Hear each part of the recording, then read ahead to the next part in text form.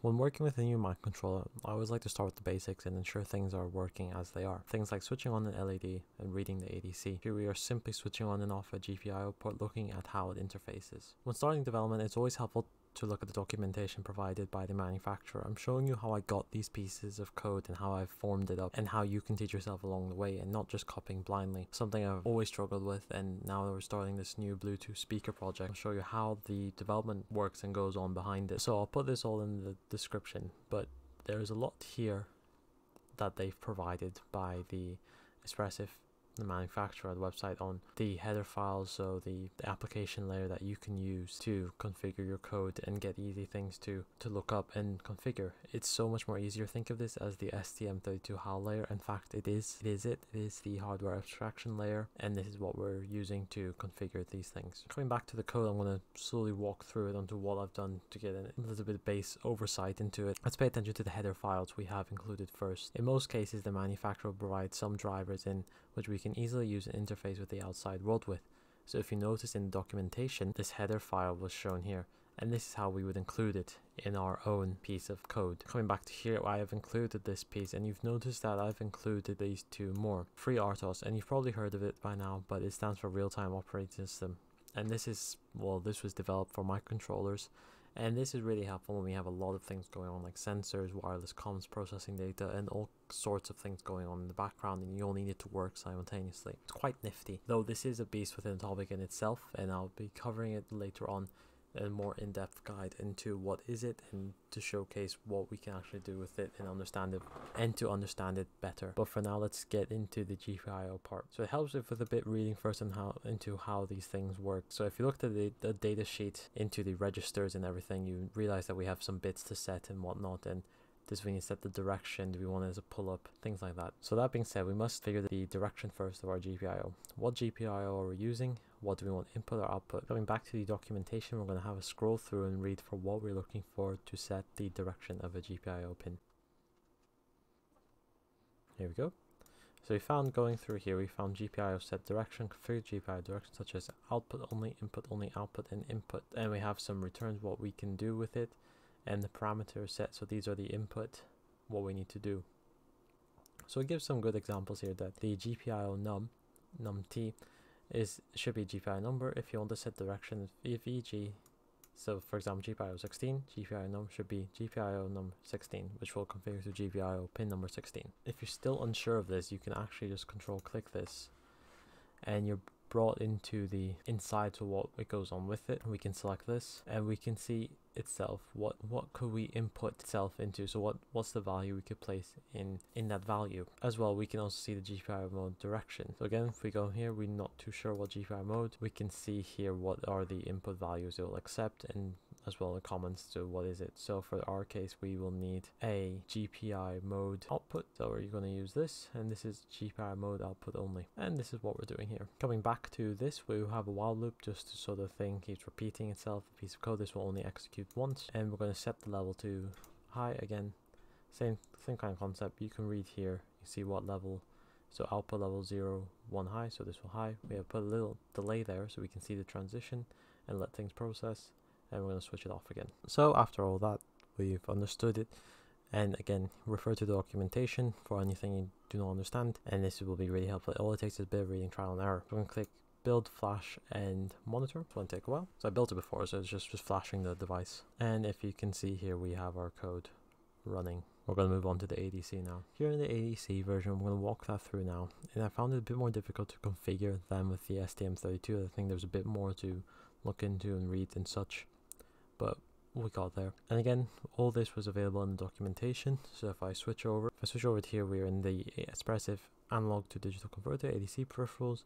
It's giving us a bunch of readings into what pins are actually being used. For ADC1, ADC2, the attenuation. This is a quite important one, which I'll get into, but just recall this here. The conversion, so what's the command we need to get, the limitations, driver usage, what we can do. As you can see here, it's quite sensitive to noise and it's not all the best, so it gives some values with it. I haven't put a capacitor in mind, but we'll get to that. So there's quite a lot here. Just take a read through, and it's what I've based this code off of. So again, I've included all the drivers that are needed, as some other ones like the ESP log to error check. some extra ones I've added in.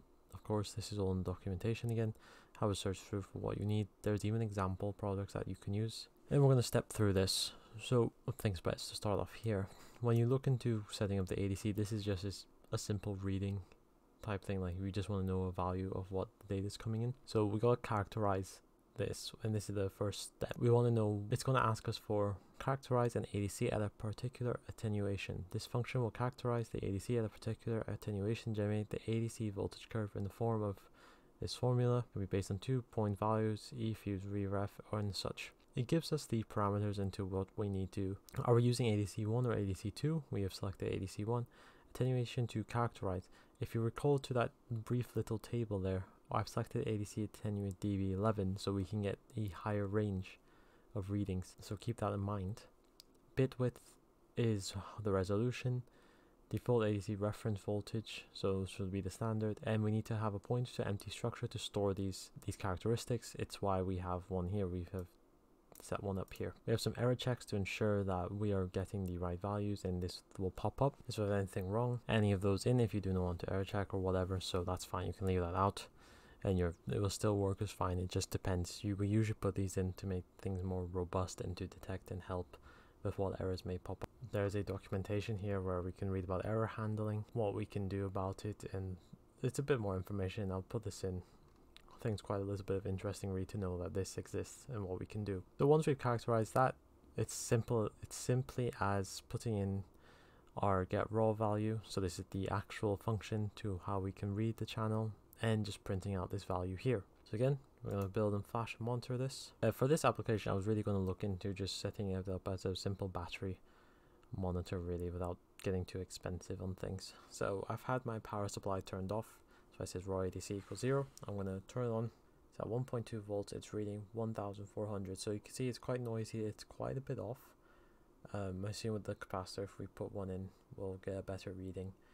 But it is notoriously known that the ADC on the ESP32 is not the best, at least to say. So if you need some high precision or something, you wanted more accurate readings, you can get separate ADC chips that can do it, and you can configure it that way.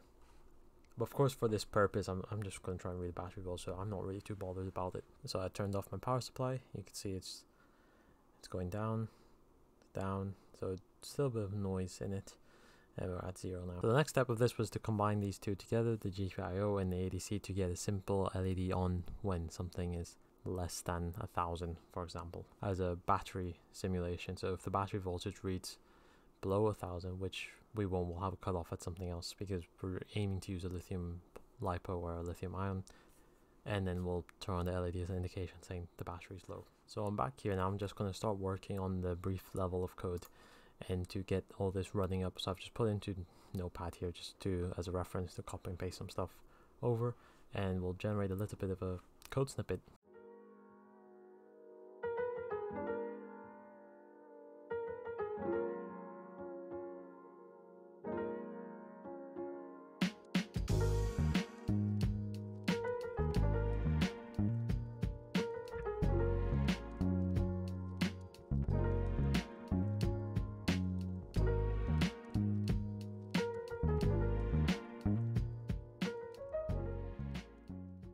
Alright, so after a few bits of tinkering around, we have got it to do what we want. So right now it's reading 2500. If I lower it down to 1, we can still see it's reading, and I'm going to lower it down a bit more until it triggers it. Should trigger it now, and where the LED comes on. And where you're getting a battery low printf on it. Had to include this again so it can read while it's in the loop, or else it's gonna be permanently stuck. So right now the battery is on because it is less than 1000 that it's reading. We're gonna increase it, and the battery is turned off because we are reading something else now. And if we go back down, LED turns back on. That's just a brief update onto what has been happening with the development. Just wanted to get these two out the way. I think we're going to look into more of an I2C, the SPI communication, to get that set up with some sensors to ensure we have something that's working. And then we're going to look into, once I've ordered the parts, look into I2S and setting up that to get some audio readings and actually make a speaker of some sort.